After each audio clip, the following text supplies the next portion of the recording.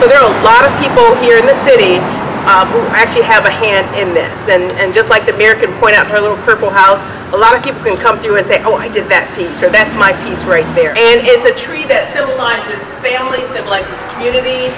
The roots go all the way through across the bottom. The canopy of the tree goes all the way across the top to kind of say that we're all part of the same community. We're all under the same canopy of York County and New York City. And that's what it represents. So originally the plan was just for shades of brown. And the young man who came out and started painting the tree, he added that green to it. I'm like, okay, you know what, that's fine, but I need you to come back to every session and continue it. Since you started this, you need to follow through. And he did. He did. The houses on this panel were left empty or uncolored because there's room for more. More people, more community, more family, more residents. So as we go forward and in spring and we have the kids come out, give them an opportunity to kind of fill in those spaces, and again, more and different people be a part of this.